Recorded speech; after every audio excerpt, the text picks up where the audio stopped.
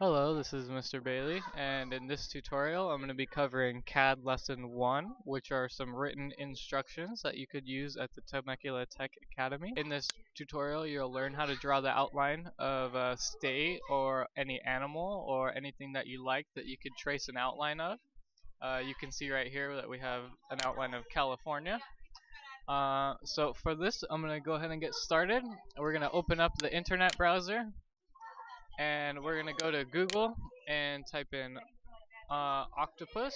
For this tutorial I'm going to be CADing an octopus, and then it's very key you have to type in outline afterwards.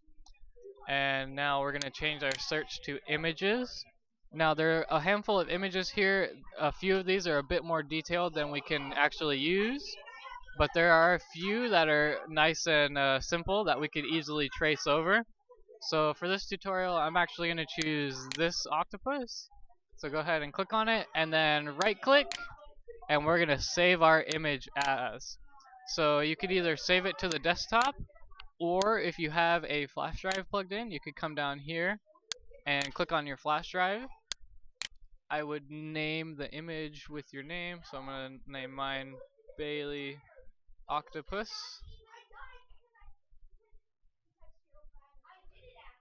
And I'm just going to hit save.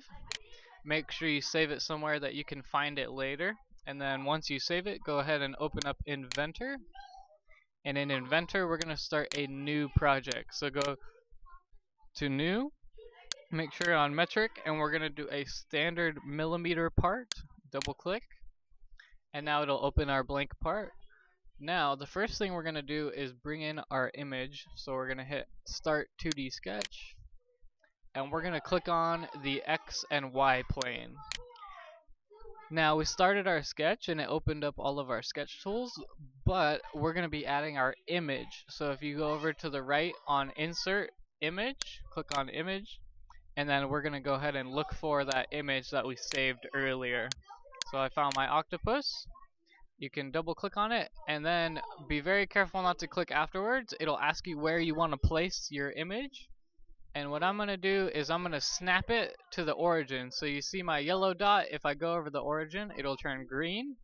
You can go ahead and click, and then it'll ask you if you want to place it again, but we only need one, so I'm going to go ahead and hit the escape key just like that. And now we have our image placed, and we only want the image on our first sketch, so I'm going to go ahead and hit finish sketch. Now after I finish the sketch I'm going to start a second 2D sketch, and we're going to sketch on that same plane that our image is on. So we started our sketch. Now we're going to be using a series of lines and 3-point arcs. You'll notice that the octopus has a lot of round edges, so for this one I'll be using a lot more arcs than I will with line. I highly recommend using the 3-point arc. There are 2 other arcs, but the 3-point is the easiest to use. So I'm going to click on 3-point arc, and I suggest starting at a corner and working your way around the outside of the image. So I'm going to start up here at the corner of this tentacle, and I'm going to draw my first curve. Now with the 3-point arc you'll click on the endpoint that you want, and then the second endpoint, and then the third point you choose will adjust the angle. So you can see how I can adjust it. It doesn't have to be perfect, but you'll want it to follow the black outline as best you can. So now I'm just gonna go all the way around. Now the biggest factor is to make sure that when you start your second line you get your green dot. This green dot means that the endpoint is going to be snapped to the other endpoint of that curve, which is very important when we go to extrude it later. So now I'm just going to loosely follow this black line, and I'm going to bring my curve all the way around as far as I can. Now when you do this, make sure that you zoom in as best as you can. It helps a lot to zoom in. Now that looks pretty good. So I got the first part of the tentacle, and I'm just going to keep working all the way around this outline. So I'm going to speed this up.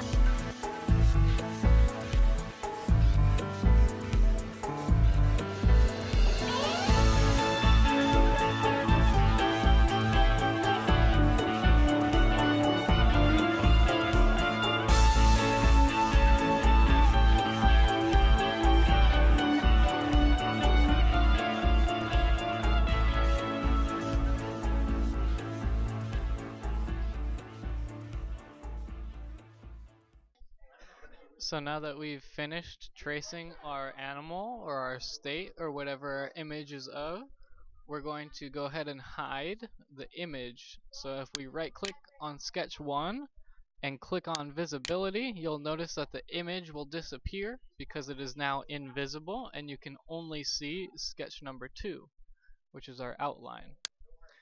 So now we're going to take our outline and we're going to make it a 3-dimensional shape. So under 3D model, if you go to extrude, you click on that and it'll open up some settings, and we're going to click on the inside of our outline. And when you click on the inside of your outline, you'll notice that it'll pop out of the page like in 3D. Now we can specify the distance that the outline will be extruded, and for this we're going to change the 10 millimeters to 3.